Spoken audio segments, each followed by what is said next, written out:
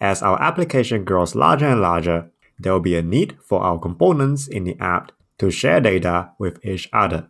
The notion of state management is to have a central location to store all the state or data in our application so that any component can easily access the data from this central location anytime and anywhere that they like. There is no need for us to do something what we call as prop drilling, which means to pass the data from one component to its child and to its grandchild, so on and so forth. For example, suppose we have 4 components here, and we have a state called user that we declared in component 1. Now, component 4 requires this user state to work properly. Traditionally, to achieve this, we will need to pass this user state as a prop to component 2, component 3, and finally component 4. While this will not cause an issue, however, component 2 and 3 are not direct consumers of this user state. And that makes it a little bit shitty because we got to write extra code in component 2 and 3 to pass this data to component 4. How do we make it better then? Well, we can use state management. So we will create a central location and create our user state there and just get component 4 to read from the central store. That's it, problem solved. Now, while the notion of state management is fairly simple, however, the implementation might be a little bit complicated. Generally speaking, there are a few options for us to use state management in the React ecosystem. The first and the oldest solution is a library called Redux. It is a third-party library that has been used by big enterprises since the early days of React. The thing is, Redux is quite complicated and it might be intimidating for beginners. So after the success of Redux, the React team worked on the native solution to implement a state management system using React Hook out of the box. And it is something called the Context API so that the React user doesn't need to rely on the third-party solution like Redux anymore. In the next few lessons, we'll explore the Context API and apply it to our timer app. I'll see you there. Key takeaways for this lesson. State management is the notion of having a central location to store all the components' state. It eliminates the need of prop drilling and it makes it easier for components to share data. React supports state management natively through the Context API. That's it for now, and I'll see you again in the next video. The first thing that we want to do to set up the Context API is to create a context. But what is a context, you may ask? Well, a context is like a container that holds our global state data. Let me show you how it works. First of all, let's create a new folder in our project and I'll call it store. Now this store folder will contain all the code that we'll need for the state management. And just for demonstration, I'll create a new file here and I'll call it global store. And within this file, we need to create a context. To create a context, we need to call the create context function provided by the React library. As mentioned just now, this is the container that will hold all the data in our global store. Once we're done, let me show you how to load data into this global store now. First of all, let's quickly export the global context and we'll go to our main JSX file to register the global store. Let's import the context. Now the context object exposes a few properties that is needed for us to register the global store. And I'm talking about the provider property in particular. The provider property is actually a React component where we should wrap it around our app components in order for the Context API to work. Now the provider component accepts a prop called value, and this is where we can pass in the initial value of our data in the store. Let's create a dummy object for now. And we'll pass this object to the value prop. We can read this state in any component that was wrapped underneath the provider component. Let's try it out. We'll go to our home page, and to read the data inside the global store, we will need to call another hook function called useContext. And the hook function will accept one argument, which is the context object instance. Let's console out the result of this function and we'll see what will show up in our browser console. Oh dear, we see an error.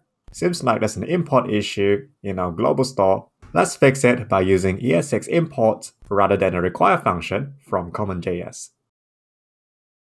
And now back to our browser, we can now see the global store object containing the data that we passed to the provider. Beautiful! Isn't that neat? We can now read the data in our global store by simply using the useContext hook function. However, I'm not too happy with the current API at the moment. To read the data from the global store, we currently need to import the hook function and also the context object. Let's make a small improvement on this procedure. Why don't we delegate this logic into our global store? We'll go back to our global store file and we'll create a helper function called useGlobalContext, and we'll return the result of useContext right here.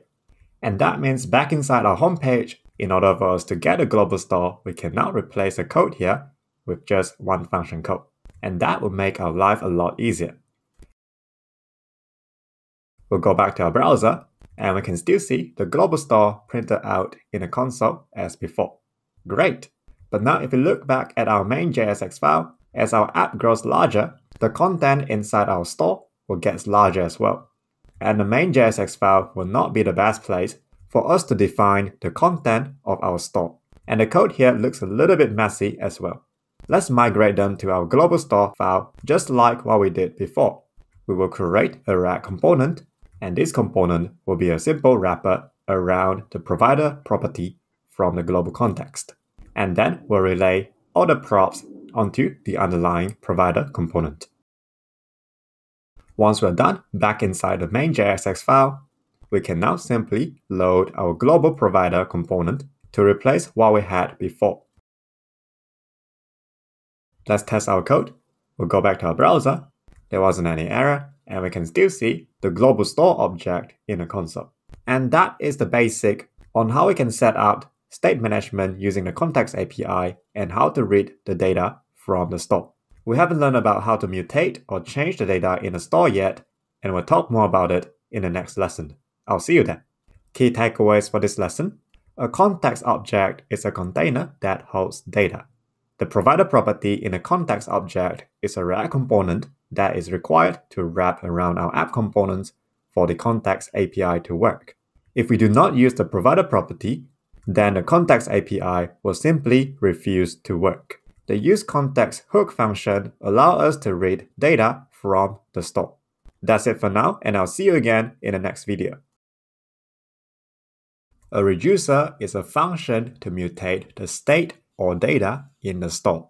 Because of its unintuitive name, a lot of people doesn't know what the it means when they first saw the term. Let's create a reducer now and look at the syntax. So a reducer is essentially a function with a very specific signature. The first argument is the state that's currently inside the store, and the second argument is something what we call an action payload, which is basically the data that we will pass in when we trigger the reducer later. We will come back to this action argument in just a bit. It is easier to explain it when we see it in action. For now, we'll console log out both of the arguments just for demonstration. Now a reducer function has a very specific trait. That is, whatever we return in this function will override the entire state in the store.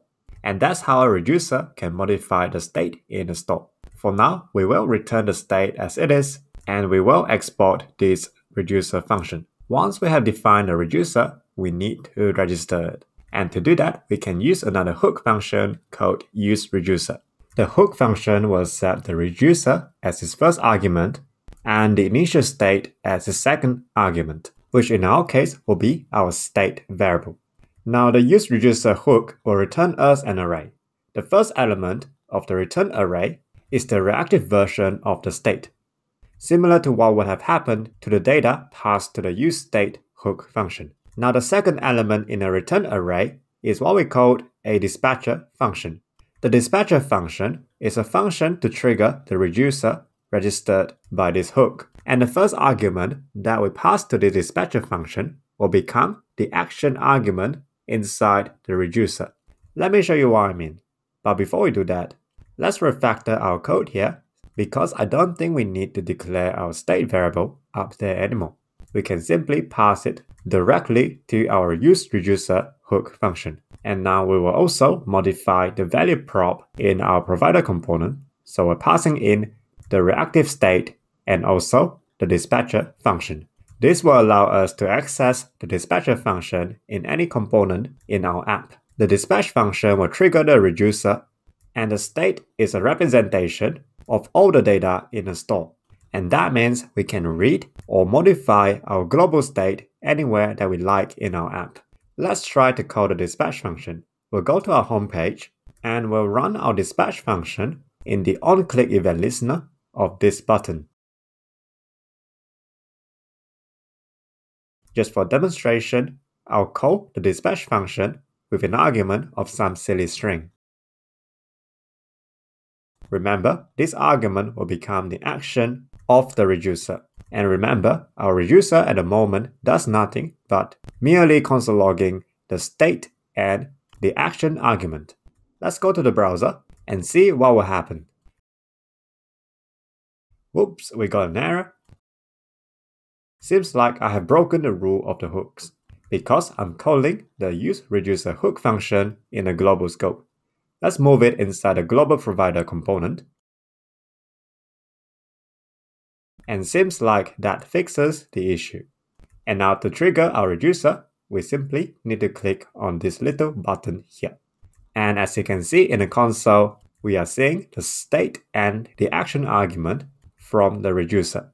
The action is ABC, which is exactly what we pass to the dispatch function, and state is the data in our store. Now passing a string as the action of the reducer doesn't seem to be very helpful, since we can literally pass anything to the dispatcher function. A more useful data structure would be an object. Typically, we would pass an object that contains two properties. A type property that defines the operation type, which in our case here, we wanted to update the only field in our store, which is the hey key. And the second property is the payload, which is whatever data that is associated to our operation. In this context would be the new value of the hey key. So ideally, after running the dispatch function, we would like to see ice cream inside our global store. Let's refactor our reducer so it will work as expected. Now we're assuming the action is an object that contains two properties, the type and the payload. And type could be a variety of different strings. And we need to handle each string on a case-by-case basis. The easiest way to achieve this is to use a switch statement. Currently, we only got one case, which is update hey. And the logic is to update the hey property. So what I'm going to do is to return a new object that contains everything in the current state, but I'm overriding the hey property, and the value will be equal to action.payload. For the default case of the switch statement, we'll simply return the state as it is. And now let's go back to the browser and we'll open up the developer tool and we'll click on our global provider component. And now notice that currently we have hey mate. The moment when I click on the button, it changes to hey ice cream. Isn't that great? This is basically how a reducer works. And again, its purpose is to update the data in the store. Alright, before we end the lesson, let's quickly make some improvement on our code. Since the reducer operation is fixed, let's create a constant for that.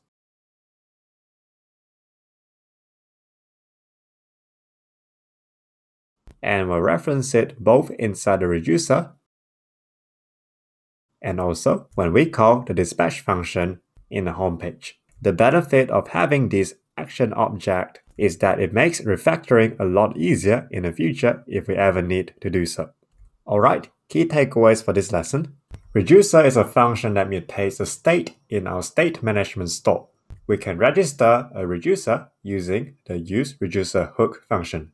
We use the dispatcher function returned by the useReducer hook to trigger the reducer.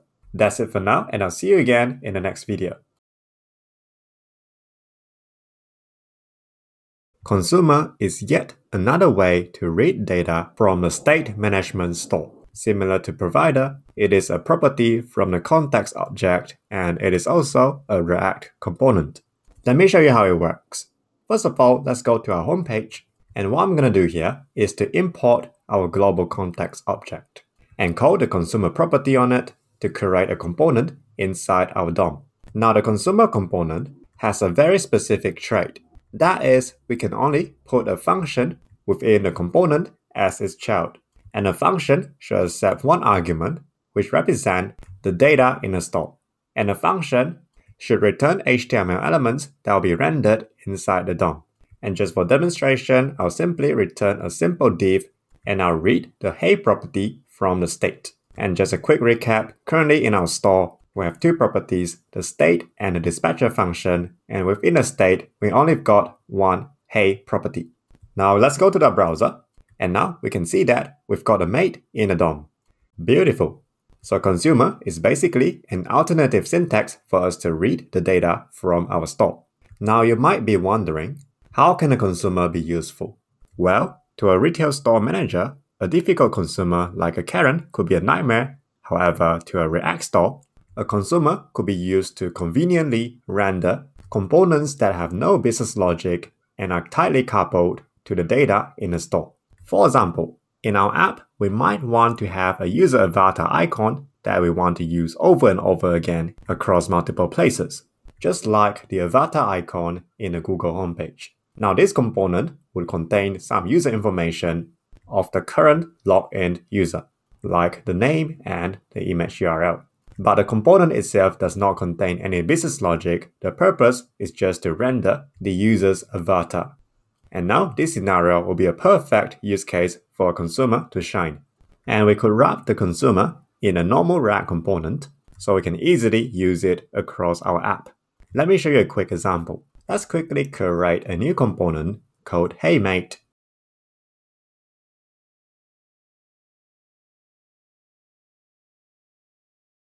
And I'll move the consumer code that I had before to this component.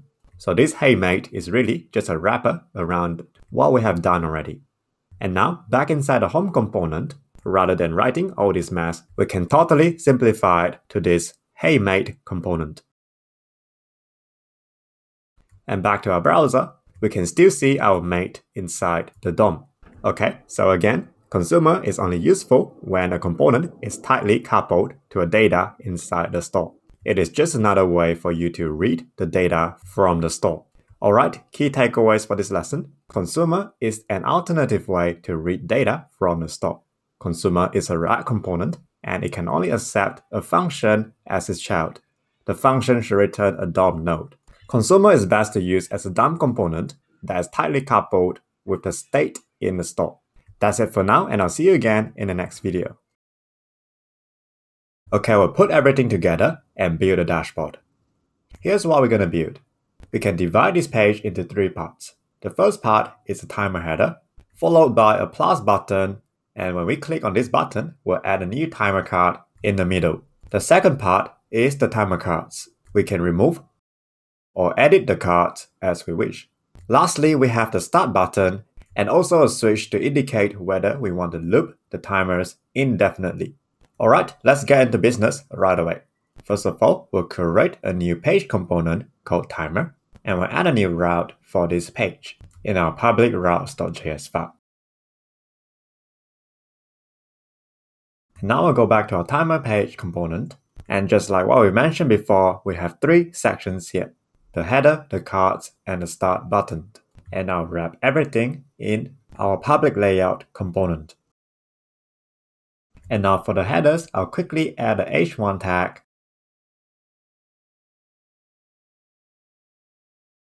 with a plus button wrapped around our tooltip component.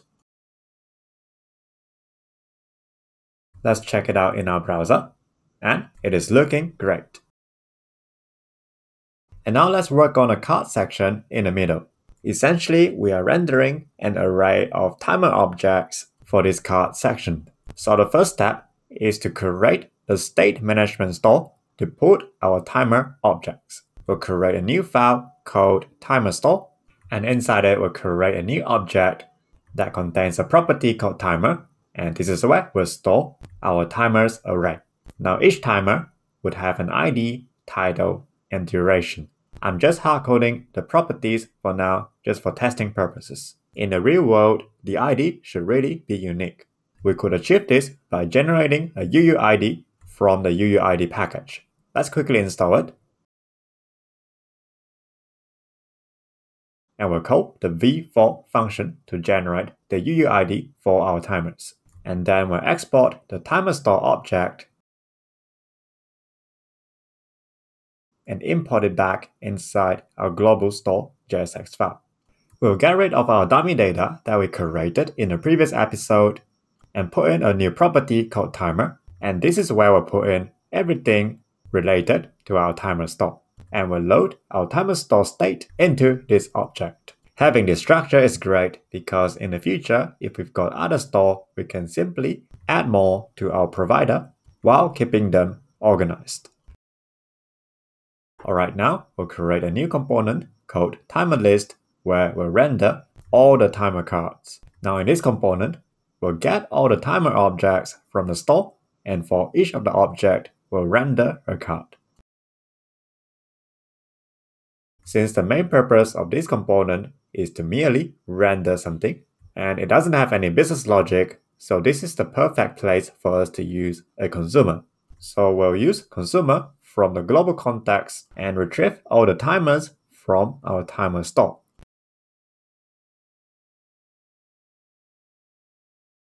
And now we're going to convert each of the timer into a card. Let's create a new component for that, and we'll call it timer list item. And we'll load it back inside our timer list component.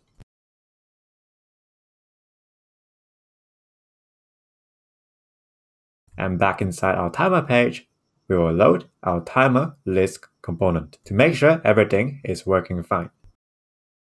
Looking good. And now let's build a skeleton of our timer list item component. We will create a square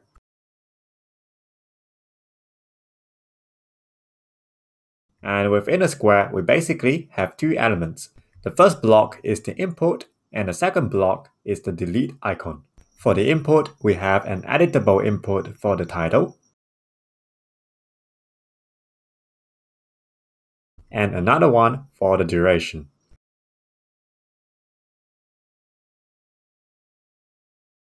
We'll go ahead and style the elements for a bit so they are displayed properly inside our DOM.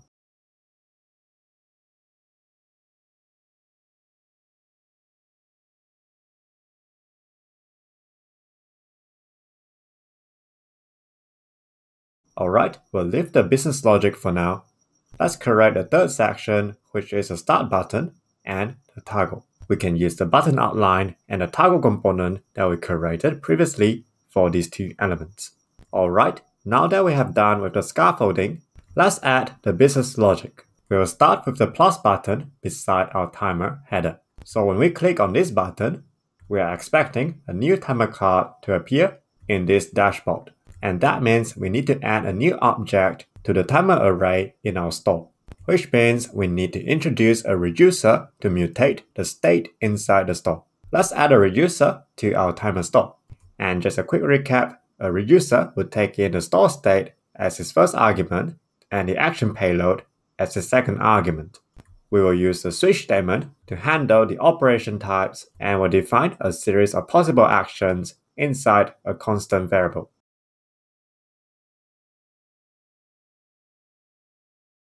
So when the action type is equal to setTimer, we'll simply mutate our timer store state, and then we'll export our actions and our reducer function so we can register them back inside our global store. Let's refactor our code for a bit. We will call the useReducerHook function to register our timer reducer.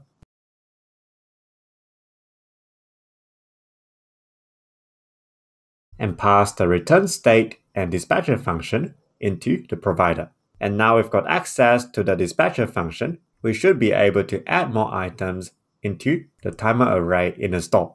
We'll go back to our timer page and add an event listener to the plus icon. We will call it add timer, and within the event listener, we need to trigger the dispatch function from the timer store. Let's import our timer store by calling the use global context function, and we'll also extract out our timer state for easy access. And now within our add timer function, we simply need to call the dispatch function from our timer store and pass in the action payload. For the action type, it will be set timers, and the payload is an array of all the existing timers plus a new timer object. And now, in theory, when we click on the plus button now, a new card should pop out inside the DOM. There you go. It is working beautifully. We are now able to add a timer. We should also implement the ability to delete a timer by clicking on the rubbish bin icon. We'll go to our timer list item component and add the event listener to the delete button. We'll call the event listener remove item.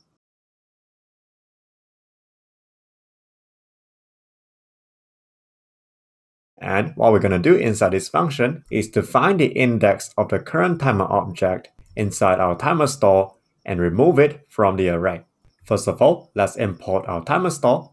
And in order for us to get the index, let's quickly create a helper function to compute the current timer index.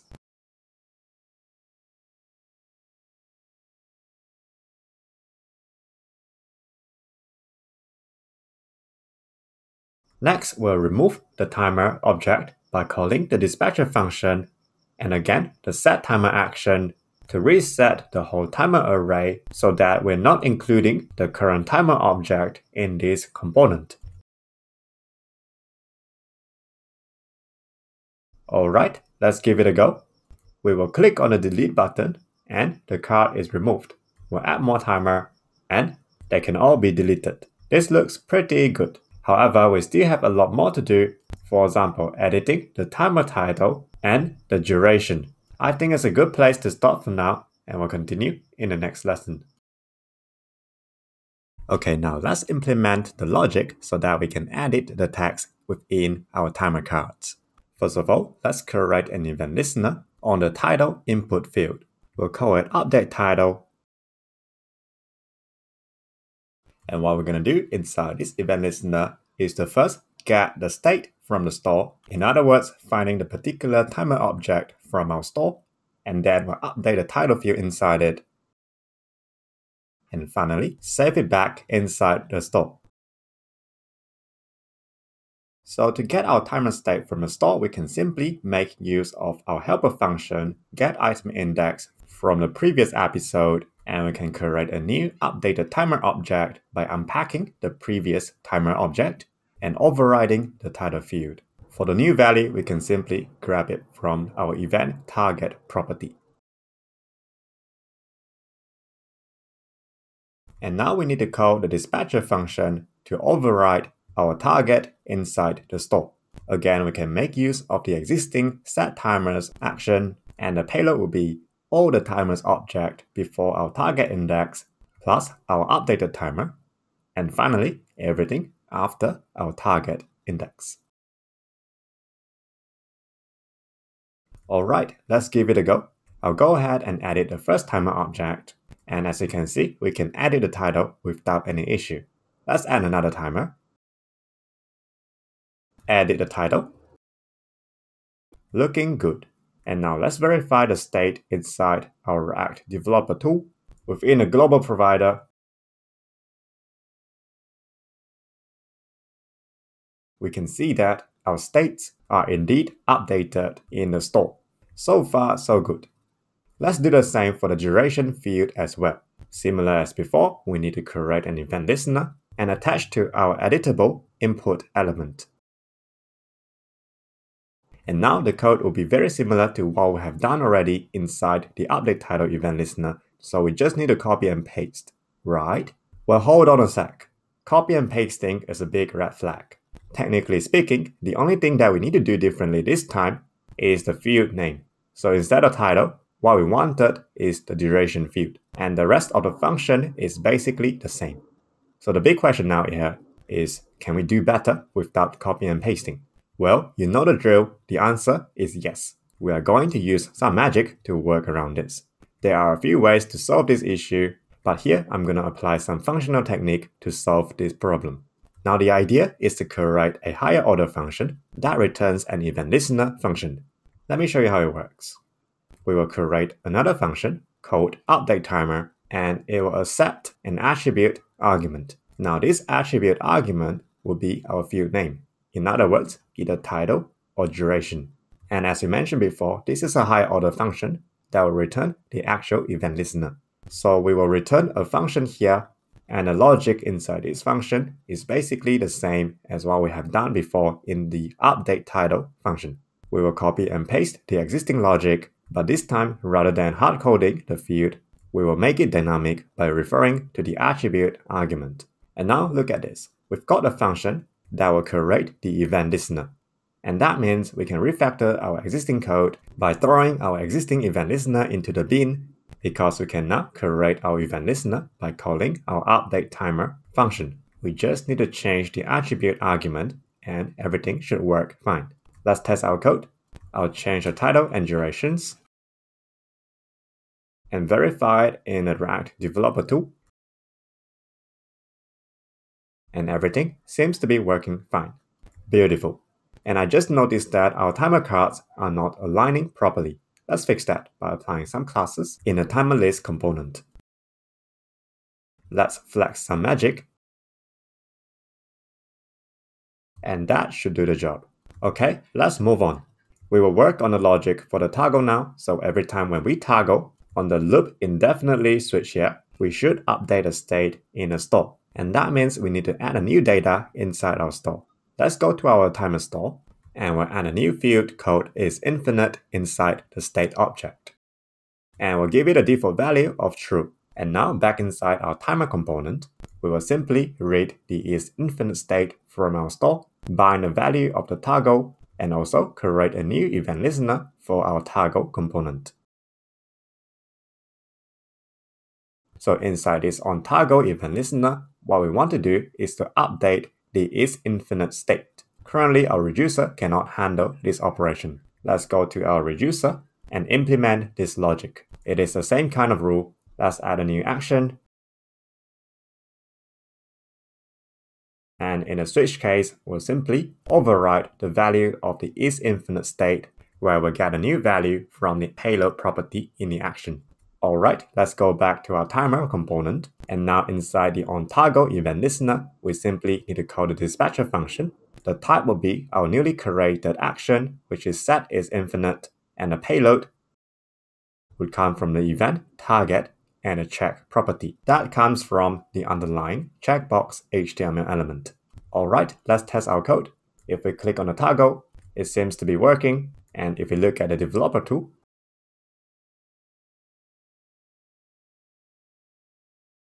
our isInfinite state is indeed changing. Beautiful. Alright, I think it's a good place to stop here. In the next lesson, we will implement the logic on what will happen after we click on the start button. I will see you there. Okay, now the next thing we want to build is the logic to run our timer. And just a quick demonstration again, when we click on the start button, we'll go into a new page that has a countdown clock, which is based on what we have defined in the dashboard. We can pause the timer, or resume the timer, or stop the timer. Alright, without further ado, let's dive into the code. Okay, first thing first, let's create the timer page. I'll go ahead and create a new folder in our pages directory called timer, and also a start component inside it. Next, we will register this component inside our public routes.js and add another route to render the start page. Now notice that I'm keeping my files and folder structure the same as our routes path. This will keep our files and folders organized and help us to easily maintain and debug our code. Alright, next, we will go to our timer dashboard and modify the start button so that we're redirected to the start page when we click on it. We can do so by wrapping the button around with a link component. Alright, let's test our code. We will go to our browser. If I click on the start button, we are redirected to the start page, where at the moment there's nothing in it. So far, so good. Okay, let's go to our start page now and we'll build the component. First thing first, let's load our layout. And we know that this page has mainly two components, a preview and also the base timer. We have created the base timer component in a previous episode, but we haven't done anything with the preview component. Let's quickly build it now. We will create a new file inside our timer folder, and I'll call it previewtimer.jsx. And we'll load the component inside our start page. And now this component is really just a dumb component that will show two information. First, the upcoming timer object's title, and second, the upcoming timer's duration. Since we're showing the timer's information, we'll get this component to take in a timer prop, which is basically the timer object. And now just for demonstration, we'll quickly pass a timer prop to this component inside our start page. So we'll load our first timer object from our timer store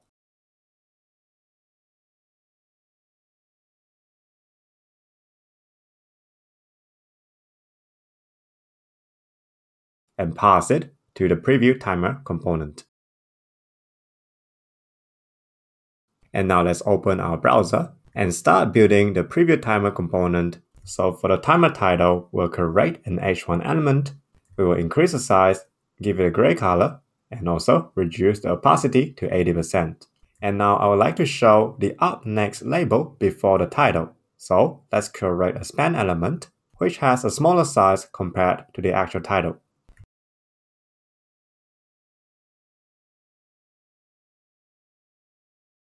For the duration, we'll have a p tag, and we'll give it a gray color, opacity, and also a smaller font size compared to the title. Alright, looking good. We'll also give the whole component a little bit of padding and margin bottom to maintain social distancing from the elements around it so it won't get COVID-19. Okay, let's go back to our timer page, and the next thing we want to do is to put in the countdown clock. In the previous episode, we have already built a base timer component, so let's just add it in here. And just a quick recap, the base timer component accepts a few props. We will put in the timeout and the title property, and just for testing purposes, I'll be using the first timer in our store, just to render the component correctly. We should also pass the onStart, onFinish, and onStop hook function so it can do something whenever this event happens. So basically, when a countdown has expired, we want to move on to the next timer object. So that means in the onFinish hook, we need to change the current timer into the next timer that was listed inside the preview timer component. And this means that we need to have a way to keep track of our current timer index so we know that which timer to run next. And within the onFinish hook, when there's no timer left, then we should stop the countdown clock. A way to keep track of the timer index is to create a new state in our timer store where I'll set the default value to be 0. And now back inside our start page, we can easily get our current timer by using the current timer index. We will quickly refactor our DOM so that we're using the current timer object rather than hardcoding to be the first item in our timers array. And now in the onFinish hook, for us to move on to the next timer, we simply need to add the current timer index state in our store by 1. And to do that, we need to define a new action in our reducer and add a new case inside the timer reducer function. And now back to our start page. To move the current timer to the next timer, we simply need to call our new action by using our dispatcher function, and the payload will be the current timer index plus 1. However, we're not done yet. We still need to handle the situation where the current timer is the last timer in the array. So that means we need a mechanism here to check whether we are at the end of the array or not. It is pretty simple. We just need to check if current timer index is equal to the total timer length minus 1. And we should only move on to the next timer when we are not at the end. Now when we have arrived in the last position in a timer array, we gotta do another check here. That is to check whether the user has turned on the isInfinite option. If yes, then we want to reset the current index to 0 and repeat the whole cycle again. If not, we also want to reset the current index back to 0 because the user might manually click on the start button in the dashboard, and we also do want to put a stop to the loop. Now, one of the ways to control the loop is to have a local state here, and I'll call it hasStop. This hasStop state will control whether we want to stop the whole timer cycle and to redirect the user back to the home page or not. So back inside our onFinish function, we will run a check. If the user did not want the timer indefinitely, then we want to set hasStop to true. And since we're going to reset the index back to 0 anyway, so we can simply call the dispatcher function at the very end, and I'll set the payload to 0 this time. And now let's go down and refactor the DOM based on our hasStop state. We only want to show the preview timer and the base timer when hasState is false.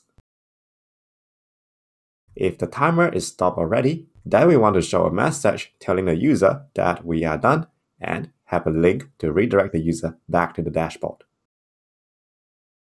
Let's test our code.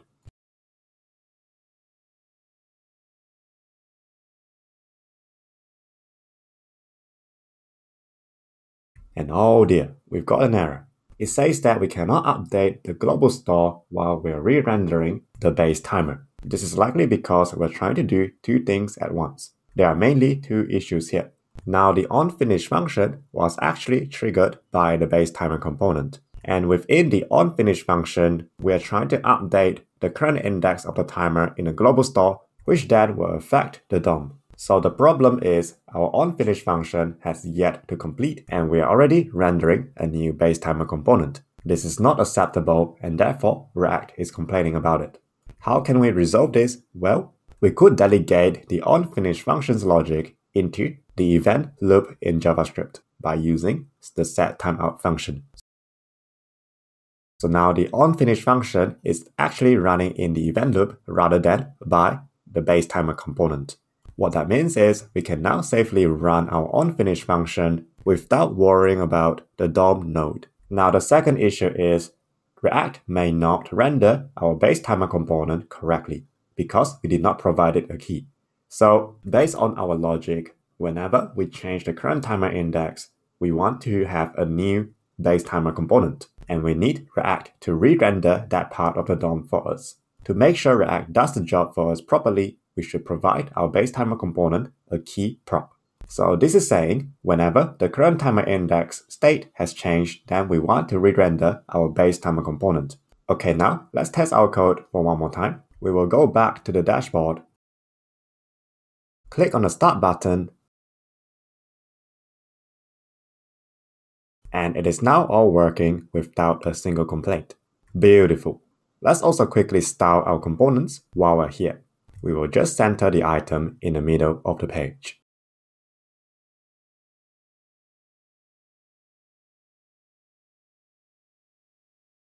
Okay, looking good. Now there are still a few other issues that we need to address before we end the lesson. First of all, our preview timer is currently not okay. The timer that we insert into our preview timer is the current timer. That is not correct. Let's create a new helper function and I'll call it nextTimer. So this helper function will simply resolve the next timer for us. Within the function, we gotta run a check to determine whether we are at the last item or not. If we are, then we should return the first timer when the isInfinite option is turned on. Otherwise, we'll just return none. If we are not at the last item, then we'll simply move on to the next timer. Once we're done, we can simply create a new variable called preview timer to load the next timer and pass this variable to our preview timer component. And just for the sake of testing, I am going to add a new timer in our timer store. And now, as you can see, we are now seeing the correct preview timer. And let's quickly click on the start button to test our code. Once the countdown expires, we are seeing rest instead of workout now. Beautiful. The thing is, the countdown clock does not trigger automatically by itself. Let's fix that. we simply need to pass the autoplay option into our base timer component. Okay, now let's go back to the dashboard and we'll click on the start button. However, we've got a weird issue here. You can see that the countdown clock isn't working just right. Now the reason is because we currently have strict mode turned on in our React app, and our base timer has a use effect that triggers the timer automatically when the component is mounted, and strict mode will trigger it twice. Therefore, the setInterval function that was used behind the scene was called for 2 times, and hence our timer was decremented by 2 seconds for every second passed. To resolve this, we simply need to turn off strict mode back inside our main.jsx file. Alright. And now the issue is gone.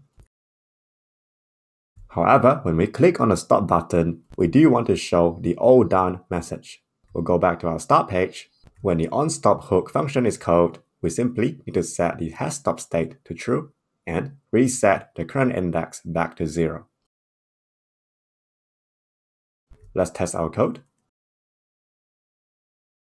So now, if we click on the stop button, we are greeted by the all done message, and if we click on the back button, we're back to the dashboard.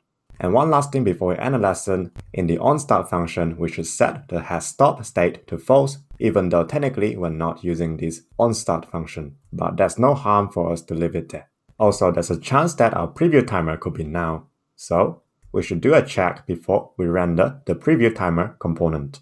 Alright, that's it. That's basically our timer app. We still have one more element to incorporate into our timer app, which are the sound effect when the countdown expires or will transition into a new timer.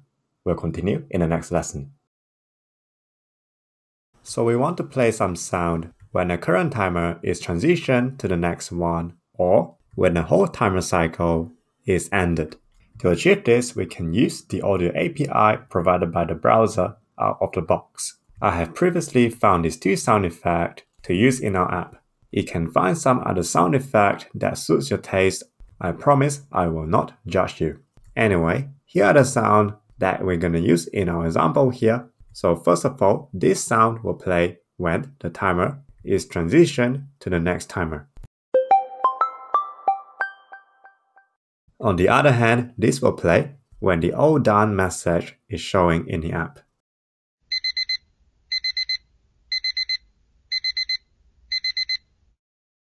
To get started with the audio API, we first need to load our MP3 file into our start page. And just like loading CSS file, Vite can also handle MP3 file by using the ES6 import statement.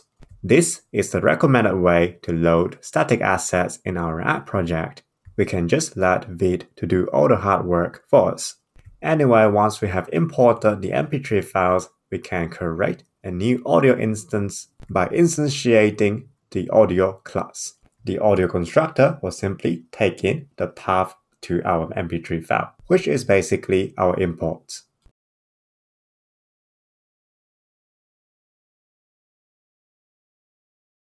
So now, once we got our audio instance, we will play our transition notification whenever our timer is finished. However, if we have reached the end and we're not in the infinite mode, we want to play the alarm instead. So we'll pause the transition notification and call the play function on the alarm instance. When a user stops the timer manually, we should also call the pause function on both the alarm and transition notification. Okay, let's test our code now. We'll go to the browser. I don't think my screen recorder can record the sound, so you gotta trust me on this one. We'll click on the start button.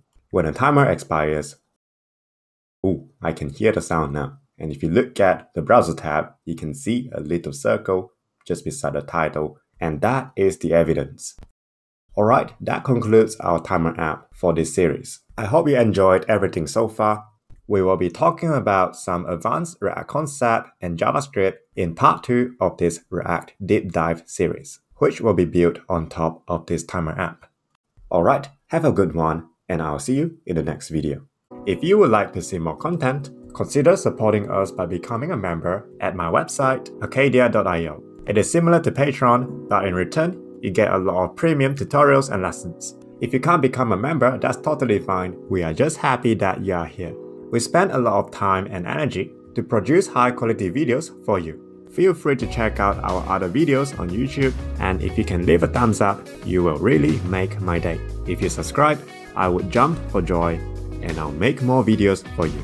Thanks for your support, and I'll see you next time.